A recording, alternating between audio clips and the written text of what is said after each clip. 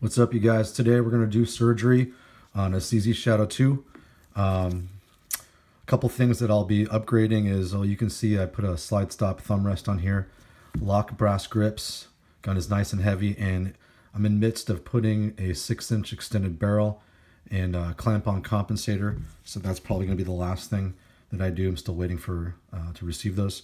Today I'm going to put a CZ Custom short reset disconnector, and that should affect the double action and single action. And also I'm going to put this extended wide paddle safety on there, and CZ Custom single action, double action, flat trigger. So one of the things I didn't like about the Shadow 2, it's an awesome gun, it's nice and beefy, but the single action is kind of squishy, right? There's kind of a lot of take-up pre-travel, and then there's a little bit more, and the wall isn't really definitive, not like a, like a 1911, where my other CZ75 actually has a nice crisp wall. This one has take-up, more take-up, and then it breaks, right? The double action is nice, right? Nice and smooth, doesn't have a lot of variation of increasing weight when you pull it. 6 pounds, 6.96 pounds. So the double action is kind of nice.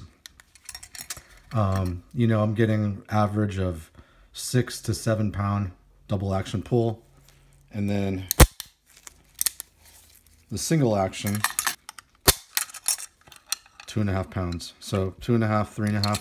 It's about a 3 pound single action pull, 6 to 7 pound double action pull, which is, to me, it's great. Now I want to measure how far the single action resets. So, and it's got, how much play is that? I can measure that too. Yep, about 2.5 millimeters of play. So there's about 2.5 millimeters of play, 7.4 millimeters of reset. Okay, that's what we're going to try and get better at. All right, so I'm very pleased with how it turned out. Let's check it out. The short reset disconnect. Well, I just want to point out that in double action, there's like no play anymore. It's just stiff right there. And just super smooth. Okay, so that's the disconnect. Let's check it out again. This is the single action. Look, that much play, boom. Got the reset, boom.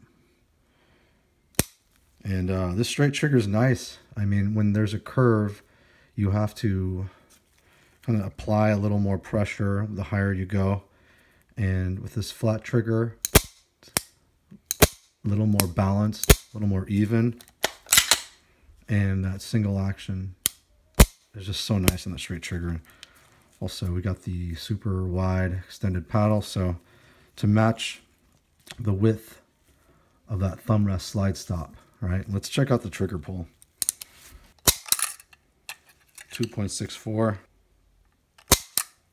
2.56. So we got about a 2 pound, 2.5 pound single action. Let's do double action. About 5.3 pounds, 5.78 pounds. So sub 6 pound double action, about 2.5 pound single action. Yeah, really happy with these upgrades. This is my first time doing some major surgery on a CZ Shadow 2, but it wasn't that much different than the CZ75B because same platform. But yeah, I can't wait to shoot this thing now. It's great.